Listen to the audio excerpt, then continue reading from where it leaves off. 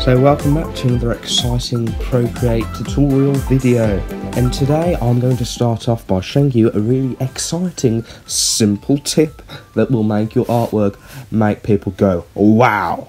So all you have to do is click on the tool, the spanner at the top, click video and then click time-lapse replay, and this will show you all the steps you took to create your epic masterpieces. You can save these time-lapses onto your camera roll to share on social media and with your family and friends.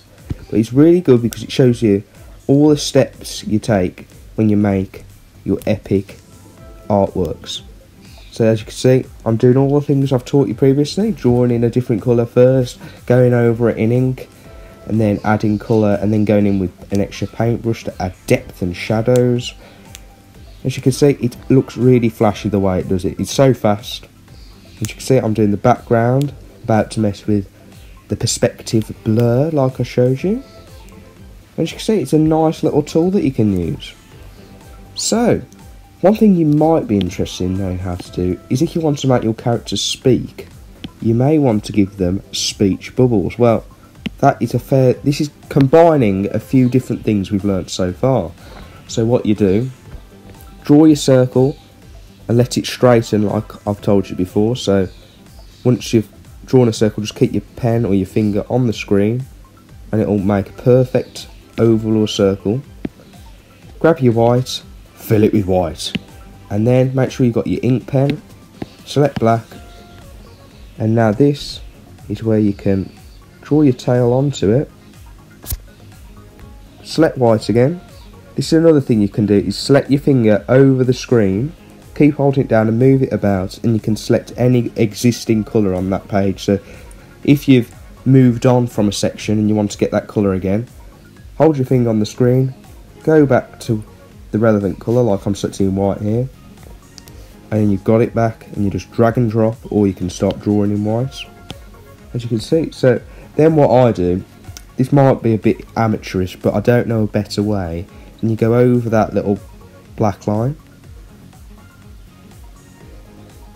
There you have it, the perfect speech bubble. And now obviously we just go to add text, select black,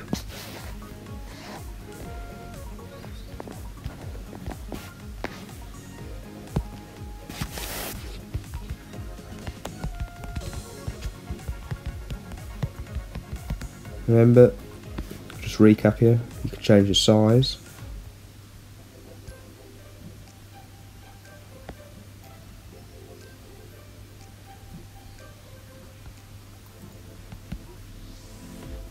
And you can also change the fonts.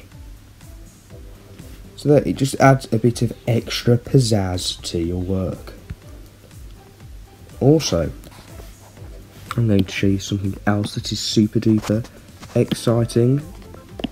I'm going to select Sven here.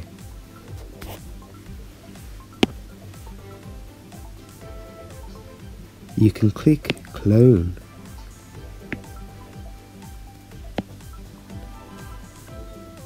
And what you can see here is basically you've got this circle that you can select any point on your drawing. So I'm going to select Olaf's nose, and wherever else I draw with my other pen or finger on my iPad, it's going to replicate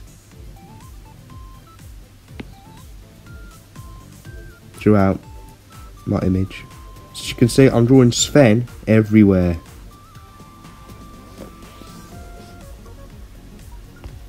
This can be particularly useful if you just want to replicate a particular section of your image.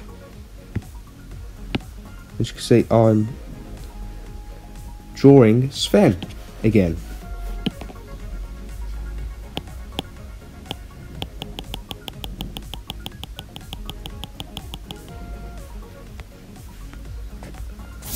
Perfection on a plate.